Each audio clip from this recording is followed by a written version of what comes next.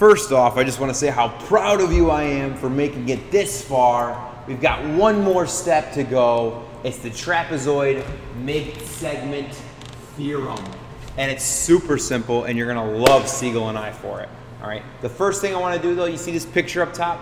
I want to just label a couple things. All right. We're going to call this base 1. And remember from the previous problems, we've been labeling our bases, right? This is a base here. This is a base here. We're going to call this base 2. And this new line that we have, that we're labeling green, we're going to go ahead and call that the midsegment. All right, because that's actually what it is. Okay? And it's going to be important for you to recognize that because I'm going to give you the theorem right now. The midsegment theorem looks like this. It's base 1 plus base 2 divided by 2 equals the midsegment. And that's it. Super simple. It's like finding the midpoint almost, right? So, let's take a look at a couple problems and see how we do it. It says ABCD is a trapezoid. If AB is 10 and DC is 20, find FE. All right, so let's look at it. Let's label everything we know. AB is 10 and DC is 20. And we're looking for FE. That's our X. So let's write our formula. I'm just going to write B1 plus B2, like base 1 plus base 2 over 2. And for midsegment, I'm going to write MS. All right, just to abbreviate so it's not as much writing. So if you look at our picture from before, we know that this one is our base 1 and this is our base 2. So let's just plug in the values. B1 is 10. B2 is 20. Divided by 2 is going to give us that midsegment, which is FE. And then you can plug this right into your calculator. And when you do, I'll show you the individual steps, but when you do, you're going to get 15.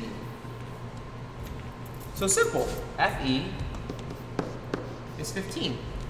Well, that was easy, Mr. Elizondo. Let's look at maybe a harder one. Number 2 says, oh, it's trapezoid ABCD again. It says if AB, excuse me, is 4 and FE is 12, we have to find DC. Well, let's label our bases again. So this is our base 1. I'm going to label that B1. This is DC. I'm going to label that B2. And then FE, that's our midsegment, right? So I'll go ahead and write MS here. Let's see what they gave us. They told us AB is 4. Awesome. And they told us, this time they told us the midsegment is 12. And they want us to find DC. So I'm going to call that X. Well, let's write our formula like we have then. So that's B1 plus B2 over 2 equals MS. B1, we labeled as 4.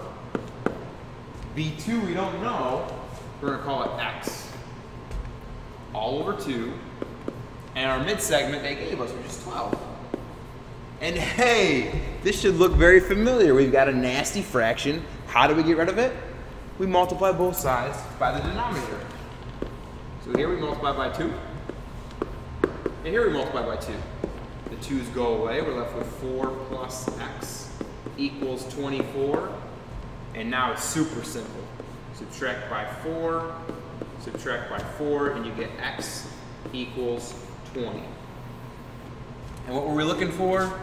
It was B2. So B2, or DC, which they told us before, is equal to 20.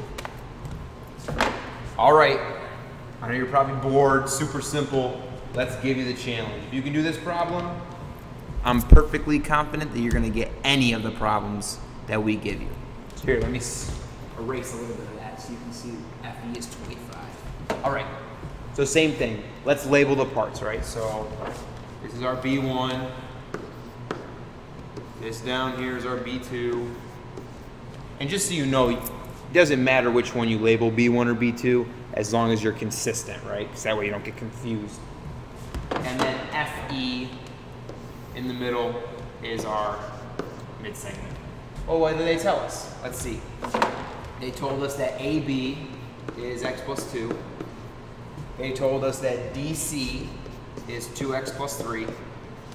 And they told us that FE is 25. Well, they told us everything. So let's set up our equation and solve for x. I'm writing in blue this time. So we do B1 plus B2 over 2 equals MS. B1 is x plus 2. B2, 2x plus 3.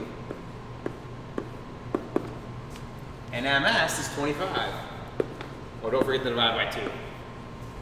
All right, so we got to combine our terms up top. So we have an x and 2x, so that's 3x. A 2 and a 3, that's 5. But we still have that nasty 2 on the bottom. Well, what do? You guessed it. We multiply both sides by 2 to get rid of that fraction. These 2's go away. You get 3x plus 5 equals 50. Subtract by 5 on both sides.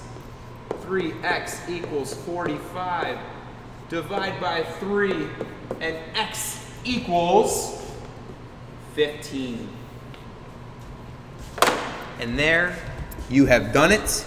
Once you complete your Regents practice problems, you have completed Unit 4, all about parallelograms. Siegel's proud of you. I think you're amazing. Show us what you know.